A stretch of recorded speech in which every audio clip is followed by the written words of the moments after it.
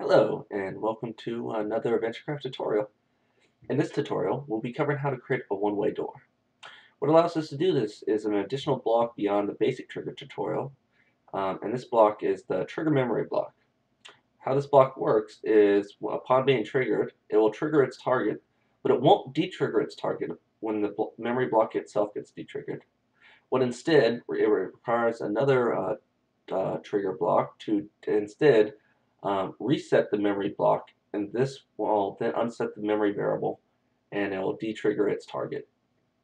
So let's go ahead and go on to making the one-way door. First off, this green block here that has the M on it, this is our trigger memory. First thing we're going to want to do is we're going to want to create the door.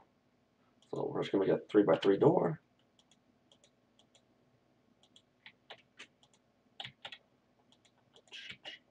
Alright, this will work as our door. Now we're going to want triggers on both sides of the door.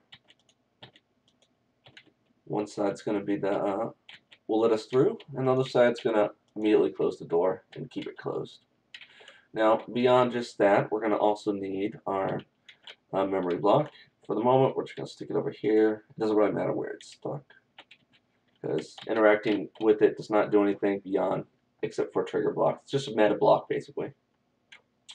So, first off, let's have the memory block set up so it's going to point to the door. Alright, so we have the door selected, as we can see.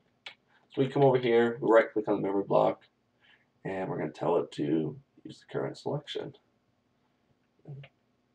And so now, whenever the memory block gets triggered, it triggers the door.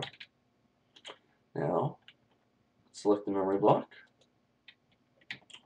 We're going to have this side of the door be the one that closes it. Use the current selection.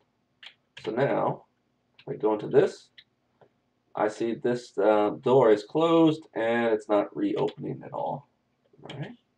So now let's go to the other side, because we're going to need this side to be the side that lets me through. We said use current selection, and we're going to have it set to reset the target. And now we exit out of there. So we can see the door is still closed. I go here, it's now open. Go through there, it's closed. So now we've got a one-way door that will only let me in as long as I'm going from the other side. All right. Thank you for watching this tutorial on how to create a one-way door using the trigger memory block.